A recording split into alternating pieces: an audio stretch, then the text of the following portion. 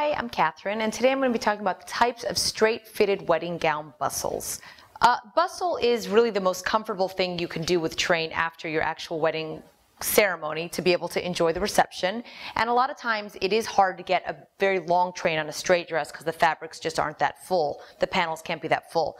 The best bustle, without a doubt, is the French bustle because it's the most secure. That is the one that you take the train and you tie it up underneath, and that way even if someone steps on it, it doesn't fall down. It is the most secure.